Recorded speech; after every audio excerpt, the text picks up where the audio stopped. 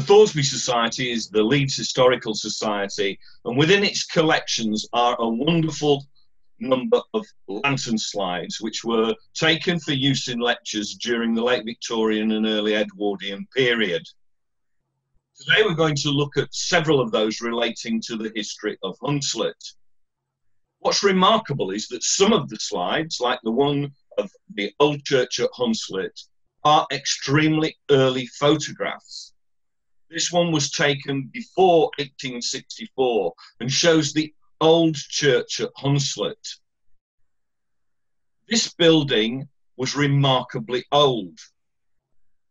The original parish church of Leeds was the centre to which all the people living in Hunslet in the early 17th century were supposed to attend every Sunday.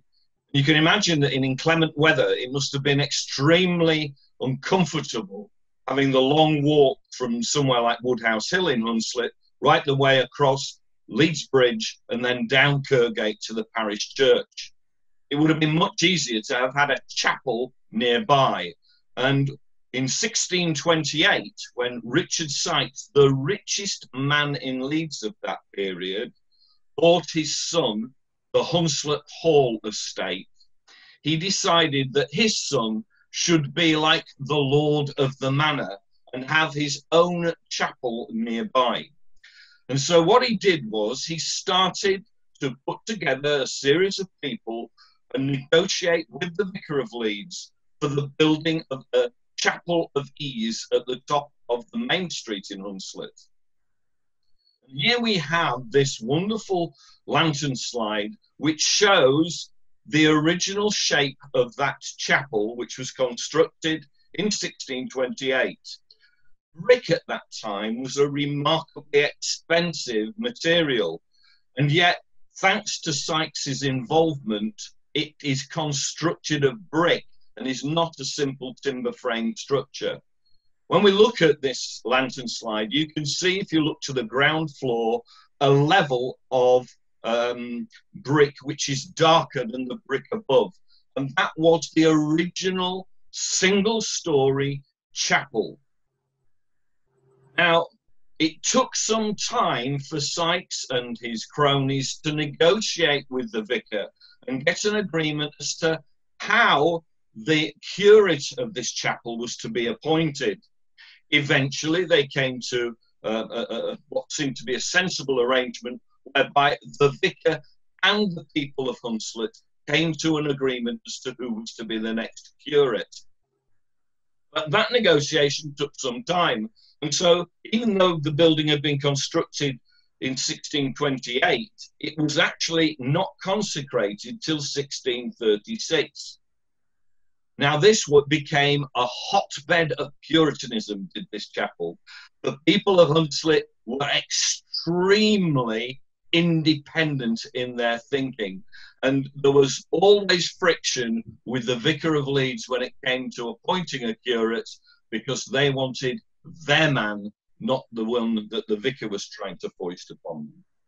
And that community in Hunslet prospered thanks mainly to their involvement in the cloth manufacturing industry.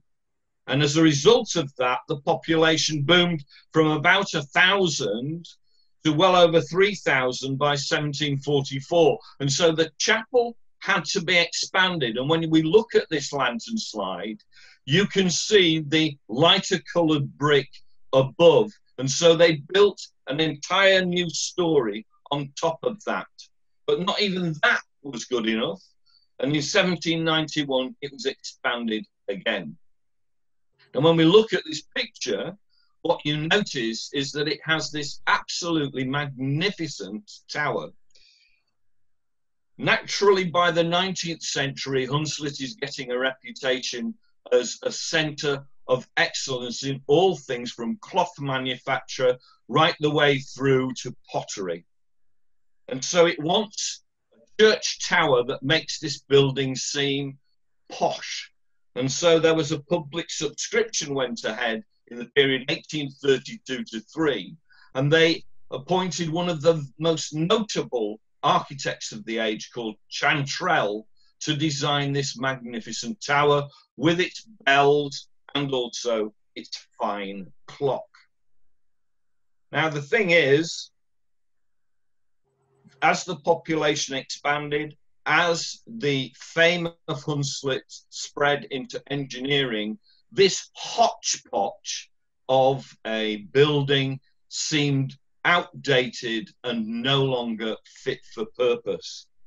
And the emphasis came thick and fast as when Leeds had a new vicar called Dr. Farquhar Hook, he decided that the parish of Leeds was too populous and too large. And so in 1844, he introduced the Vicarage Act, and he managed to set up separate new parishes. And Hunslet was one of those which was chosen to become a separate parish. And in 1847, this was no longer fit to be a parish church. So in 1860, after a lot of dithering, the local populace decided that they were going to demolish everything. Even though the tower had only been completed in 1833, they were going to pull down the whole lot and have a really good modern church. And what's fantastic about this photograph is it captures that church on the eve of demolition. And so what a wonderful, wonderful shot. Shortly, we'll be learning more about a man called Benjamin Ingham, and he was the gentleman whose generosity in giving £3,000 enabled the project to go ahead, this project for a brand new Anglican church in the most fashionable style.